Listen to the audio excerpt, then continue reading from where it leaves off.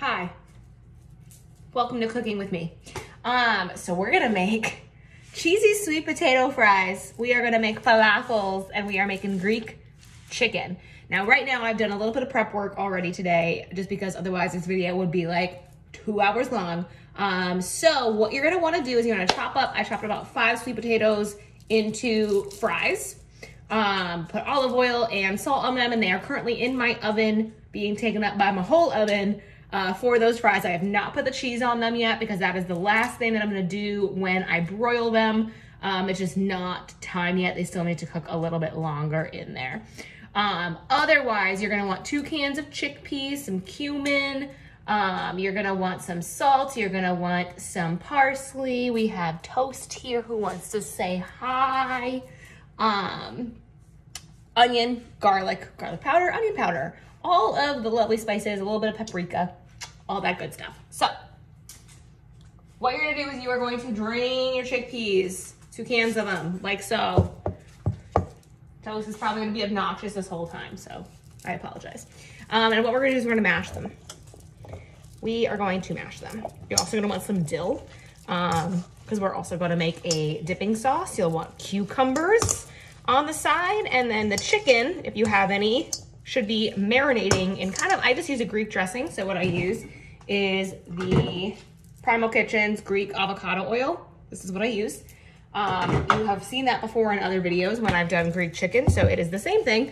It's currently marinating. Like I said, my oven is being taken up by the sweet potato fries right now because they take a while. So that has already started. Eventually these will also go in the oven along with the chicken, but that is not a right now thing, as Toast bites my legs right now because he wants attention. But that's too bad because we are cooking with me in my chaotic kitchen. So again, we are just gonna keep doing this. If you want to, you could keep Toast the aquafaba, which is kind of the juices of the chickpeas. You can use that to make egg white replacement. You can use it to make buttercreams, meringues, all of that stuff. It's got a lot of uses. I poured mine down the drain because that's just where I'm at right now. So, but you can use it. It is a helpful tool to use. I just don't want to bake anything.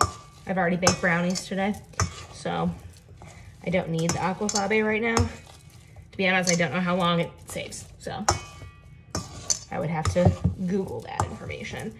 So we are getting this super mashed right now, looking like mashed potatoes. And what I normally do is I actually make, here we go.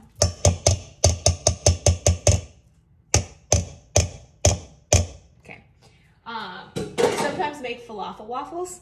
I have a little tiny waffle maker and I sometimes make those, but for the purpose of the video, I'm just gonna roll them up into balls and bake them. So we are going to grab our paprika, our onion, our garlic. We're going to grab our dill, which we're gonna keep also all of these spices out because they're also gonna help make our sauce, or our dipping stuff. And some parsley. And I need cumin. I knew I forgot some of the cumin. All right, so you are currently on my olive oil. But I'm gonna add salt.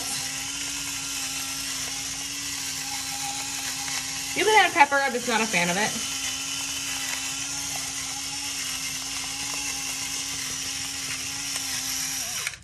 Yeah, sure, that's enough. And I'm going to add some dill. I don't want a lot because I want the dipping sauce to be very dilly. I'm gonna add some paprika, which might change the color, but that's okay. Some garlic. I don't measure, I just look and I'm like, yeah, that seems correct. Leave that out for the sauce that we're gonna make. Parsley. Toast, stop eating things that you're not supposed to eat.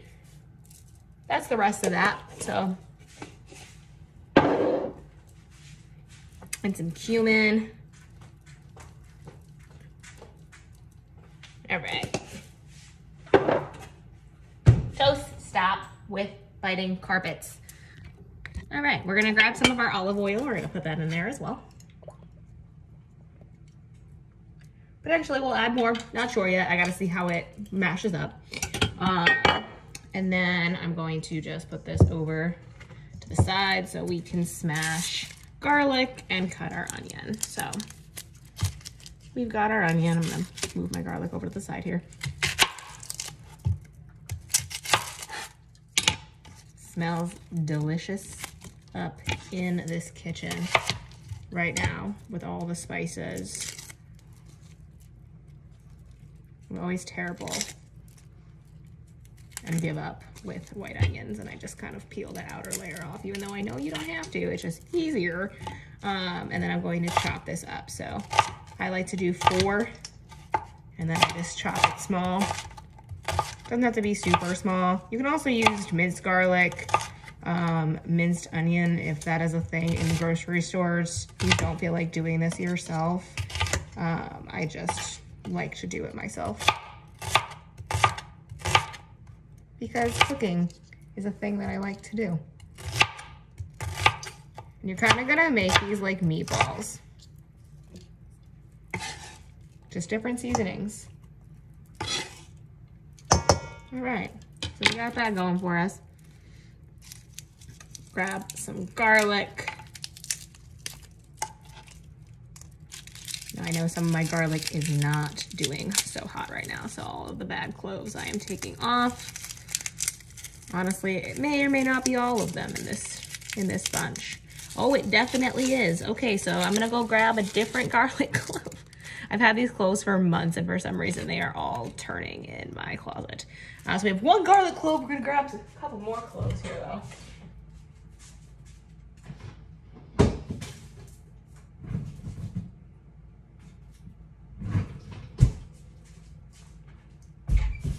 All right. Gotta grab 4 of these. Put this back.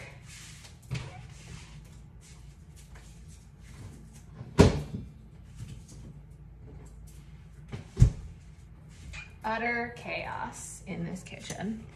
All right, so from here, I am a smasher. So I will take my knife, move you guys here so you can see me. Here is my cutting board. I'm gonna smash it.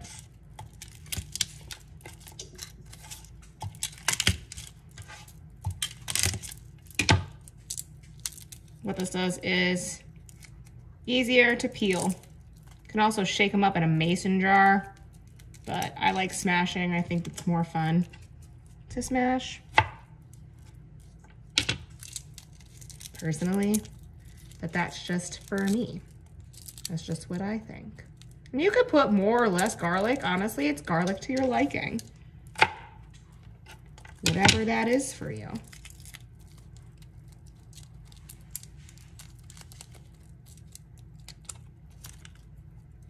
Garlic always sticks to my hands. It's the one thing about garlic. The buds off, and then we just chop, chop, chop in a minute, because I'm gonna get all of my little papers into my hand and throw them in the trash, because we clean while we cook so that we don't have to do it afterward. All right. So here we are. We got our garlic. We're just gonna chop it. I normally start with a rough chop to get them smaller, and then I'll do a mince.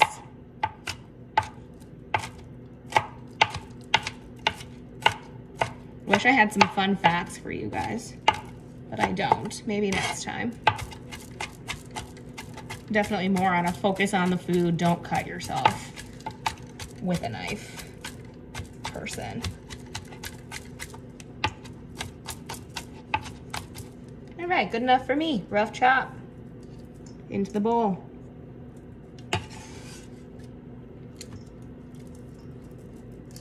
Lovely. All right. You will also probably already have your cucumber chopped and ready to go as well. I just cut mine into slices, so cucumber, already done. Because we don't need to watch me chop a million and one things. We're gonna put our cutting board in the sink first. And now we have our falafel, which is just looking like a bowl of stuff right now. So, let's mix it. Get all the seasonings in there, incorporated. Sometimes I find it easier to just use my hands to kind of smash things together. My wrist is not happy right now. But we looking like a falafel as all the things fall, but that's okay because I just cleaned my kitchen the other day. Perfect, so we're not gonna need any more olive oil, which is great. Just gonna keep mixing and smashing until you get this really beautifully colored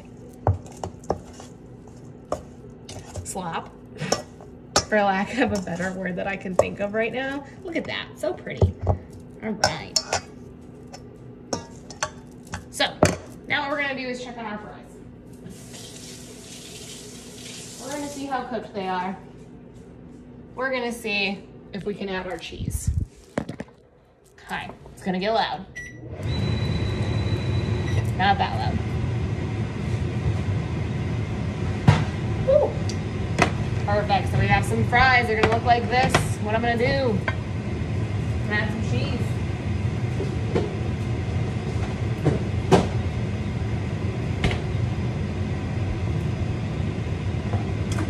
So I use Pecorino Romano. It is a sheep cheese, so if you are lactose intolerant, sometimes you can have goat and sheep cheese.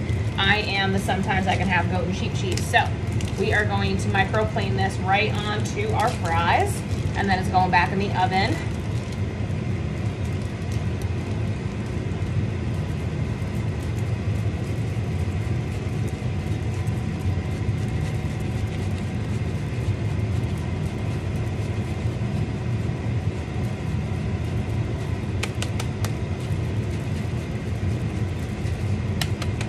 This is only one tray, we're gonna do two.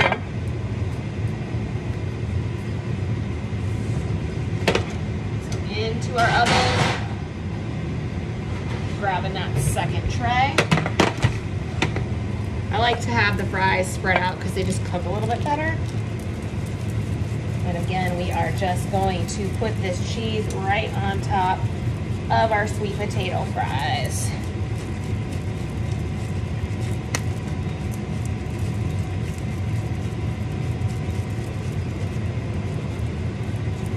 They are going to go and bake.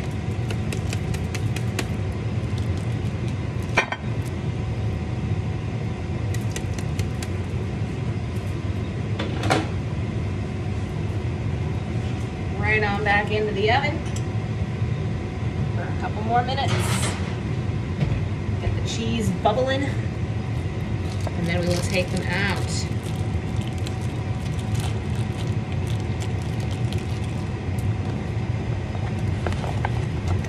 We got our cheese.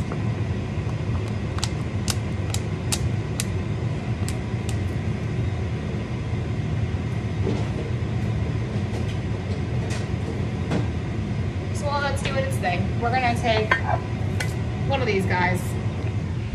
We're gonna make our balls. We're gonna shut that fan off because it's way too overwhelming. And we're gonna shape. You can make them as big or as small as you want to. I make them the size of meatballs, so the palm of my hand. Sometimes bigger, sometimes not. Just depends on how I grab it. And these may or may not fall apart. I did not add an egg binder to these this time. You can, I did not. I don't mind a flaky, crumbly falafel. But you can add egg, you can add breadcrumbs as a binder if you want to. I think that they bind pretty well just being a bean. Like they hold pretty well here without anything in them besides spices and olive oil and garlic and onion. We're just gonna keep making our meatballs. And by the time we're done with this, it'll have been a couple of minutes. We will be able to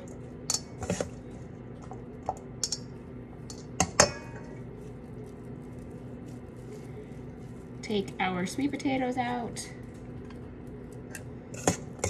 And we will put these guys in the oven. I just like to wait till they're nice and golden. Could take 20 minutes at 350. Could take more than that. I go by eye.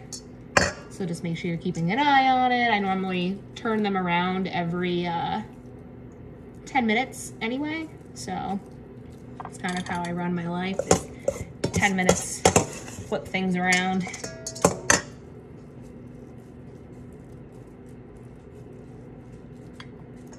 All right, it's probably gonna make one more here.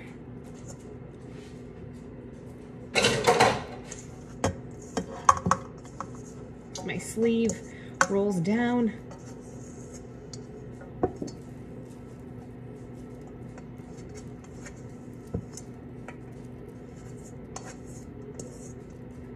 All right, so we have made 12 falafels, which is plenty of falafel. Believe me, if you are chickpea sensitive,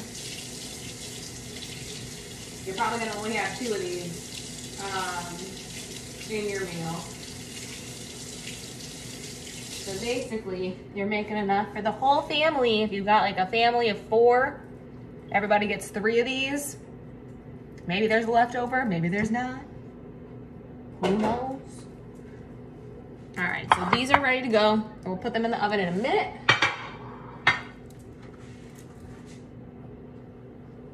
Our sweet potato fries just need a little bit longer.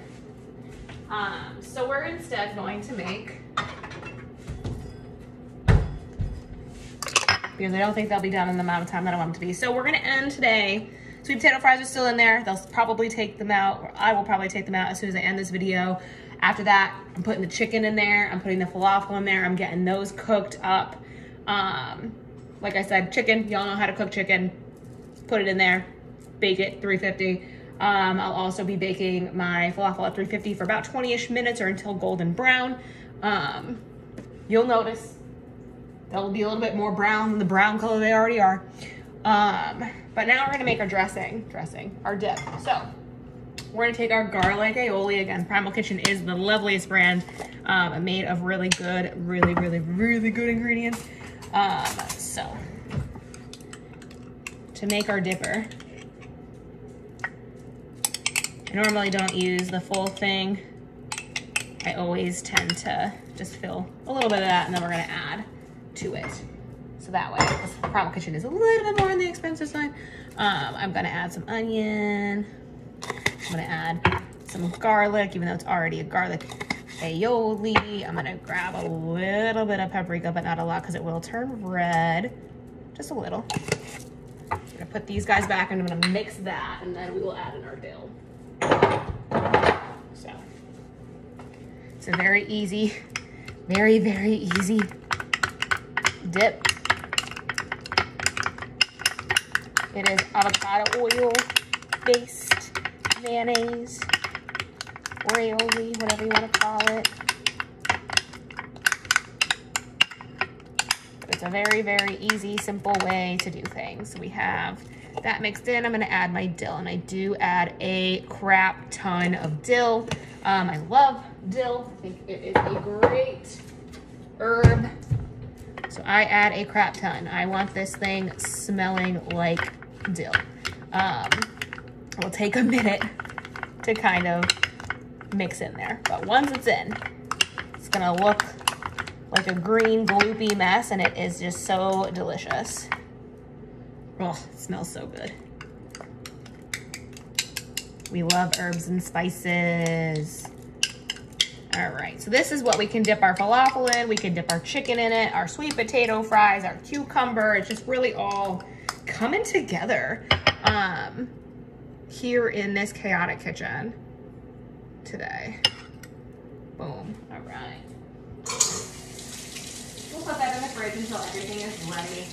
This meal does take a little bit more on the timing aspects of things. on the prep section of things, but it is a really good meal if you're looking to do like a date night dinner or something like that. So that is that. Like I said, we made sweet potato, cheesy sweet potato fries. We made dip, dill dip. We chopped up cucumbers. You didn't see it, but they were done. We have our chicken still marinating because I just put that in the marinade a few hours ago, and I do want it to marinate for a couple more hours before I do throw them into the oven. I will be using the same dish as my falafel, which are currently made and about to go in the oven as soon as I pull out the sweet potatoes. So we got falafel, we got Greek chicken, we got cucumber, we got cheesy sweet potatoes, all that we can be dipped in this dinner. It's gonna be delicious, it's gonna be so good. You're gonna have a great time with it. If you have any questions, feel free to drop a comment below and enjoy this dinner.